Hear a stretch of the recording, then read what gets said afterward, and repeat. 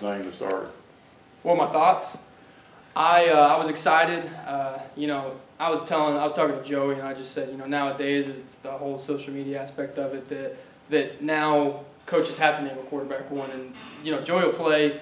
Joey will play a lot, and you know, I'm super happy for Bo. I'm close with Bo. The dude's very smart, and he's gonna make big plays. But you know, Joey is as well too. Like he's a good kid, just as smart, and you know, just one of those things where you got to choose one quarterback to start the first game. So, but both are really good athletes, really good kids, and I'm excited for both of them to lead our team. Will, just for yourself, I mean, you've had 2 surgeries. You haven't been able to be on the field. Obviously, last season as much as you want to be, and then preseason camp, you're resting a sore knee. How confident do you feel about your body and yourself going into this opener? You know, actually, truthfully, I feel very confident. Usually I'm not a very confident guy, but I feel really confident about my body. You know, we were doing I was doing one-on-ones during the middle of camp, and you know, I felt like my old self, and so I know I still have the quickness and I still have the speed, and so I'm really not that worried. You know, Coach Malzahn wanted to play tomorrow with Eli and I, and you know, I know for a fact he feels good and I feel great, and so we're both ready to get going, and we're full go for practice, so it feels really good. So I'm ready. Am I right? If I recall, back in high school, you get really nervous before games, and you would even puke sometimes. I never actually puke, but I do get very nervous. Yeah. That's one of my. So that's changed about you. Yeah, I mean, I would say in between, I still say that I would get nervous. I think that's just my human nature, me and myself. But it's just something that's always been like that. But I definitely feel more confident than I do nervous. And so I feel like I do back in high school, where it's just, you know, it's not that I'm nervous now. I know right before a game I'll be nervous. But I mean, like I tell everyone, once you get that first hit out of the way, you're good to go for a whole game. So it's just that initial one. We asked Caleb about having you and Eli back, and he said it brought confidence to them. Can you feel a different feel when you two and Seth and everybody kind of comes together on offense now? Yeah, you definitely can. You know, it feels good being back out there with everyone and just having Eli, myself, Seth, Sal, you know, Matthew, Anthony. It feels good having all of us out there, and I think you can definitely tell a difference in practice because you know, we just bring that next level, and so it helps everyone bring up that next level. It sounds like Malzahn's been holding you out like as a precaution here in some of the scrimmages and whatnot. Yeah. When's the last time you were involved with like full contact stuff? Full contact, man. It's been a minute. Yeah, that was a long. Yeah, that was okay. Probably a while ago. Probably when I tore my ACL in 2018. All right. Probably in the spring. So I haven't really been in that much contact, but you know, we still, you know, in preseason, like in fall camp, we were still doing little hidden drills. It's not like, you know, we're still getting like bump tackle, you know how every team does, but it's not like we're getting tackled to the ground or anything. But I wouldn't suspect that to be a major issue when we get to the game because it's, you know, it's the same stuff. You get tackled, you get back up. Not worried about it. Did you say that Anthony's back out there at practice? Yeah, oh yeah, he's out there at practice. He's not practicing though. He's just watching. Yeah. Talk about the receivers as a group. What are your expectations? I'm very confident about the receivers. You know, I know there's been a lot of talk this preseason about, you know, how we haven't been doing very well. But you know, there's just a couple things that we had to fix, and I think we fixed those. And you know, now it's the game week, and so we're prepared. And well, I should say next week's the game week, but we're getting prepared, and we're getting down to a game plan. So once you get that game plan in, you know, there's no bust, and everyone knows that, and we'll be prepared for sure. What do you know about Oregon's defense and their secondary and even maybe some of their personnel? I've been watching a lot of film on them lately. I know that their favorite defense is a 4-down cover 3, and then their second is a 3-down cover 4. And so it's just, you got to look at a lot of things, especially being the slot, how their linebackers play, how the safety will roll down. And there's a lot of things that, you know, we're prepared to do, you know, first, second, third down. That, you know, you just watch and you see. So there's a lot of stuff that I've picked up on to watch out for during the game. How has Bo responded the last couple practices since being named starter? I mean, is there any slight change there? No slight change. The dude's he's just a freak.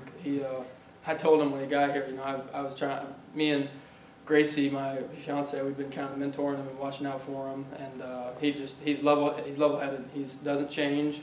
Doesn't let the hype get to him, which is the best thing that anyone could do. And so he's a good dude, and you know, he's going to keep it steady, fast, and ready to go. I know you play receiver, obviously, but what do you play? Are you a 5? What in your head? What position would you say you play? I would say that I play the 3, so in 10 personnel I come in and play the 3, and then also in 10 personnel I play the 2. So the kind of the inside player, the inside slot player, and then what Eli Stove and Matthew Hill will play. Right. So. Does your fiance really have Twitter just to read all our stuff?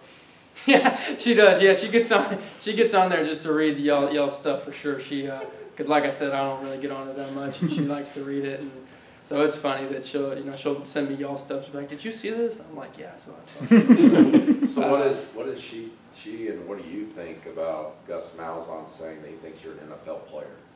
She's excited. She definitely keeps me humble, which I need, because like I said earlier on, when all that that like in 2016 when all that hype came upon me, I didn't have anyone there to humble me, and that was kind of my downfall. And so I'm glad that I have her in my life to keep me humble and keep me level-headed, because there's a lot of times where even now I'm in the state where I'm like, oh man, I'm the man, but really we're all the same. We're all just down here, and so I'm glad that I have her in my life to keep me level-headed, and she does laugh at a lot of stuff that the coaches say about being a 13-year-old and all that. She's just like, come on, you can't let them say that about you.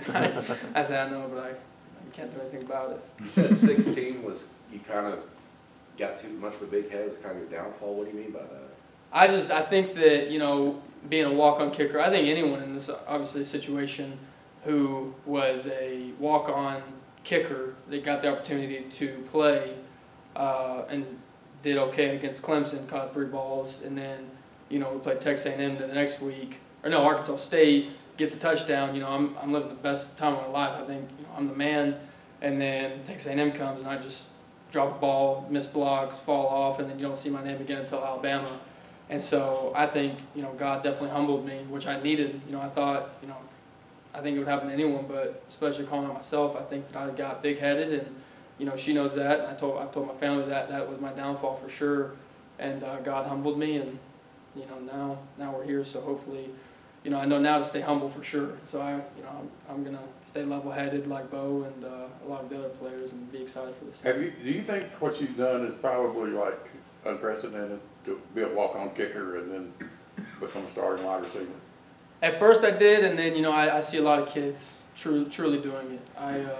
I wouldn't say walk-on kickers or anything, but I would say I see a lot of walk-ons nowadays, making their role and making their spot, and that's just because they have the drive to do it, and they're the ones that are always running on the field, running off the field first. And so I think I wouldn't say it's unprecedented. I would just say there's a lot more kids doing it, and that humbles me too, because I know that there's a lot of more people out there that I don't know about that could be at a smaller school, but they don't have that spotlight on them. And so Those are kickers though. I don't know. I've never truly looked into it, but some could be, some couldn't be. But that's definitely an interesting statistic to look at. Well, can you talk about the work you put in to get back to this point, so you can be your old self? Yeah, it's definitely a lot. It I would say it shaped me to be a man now that I am. I would say before I was kind of I wouldn't say a boy, but I was growing into that mature age. Now I would say that I'm a man. Just